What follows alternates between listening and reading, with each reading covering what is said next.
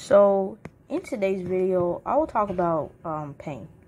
I always get hurt, whether it's minor or big. And I don't have the best history of being hurt.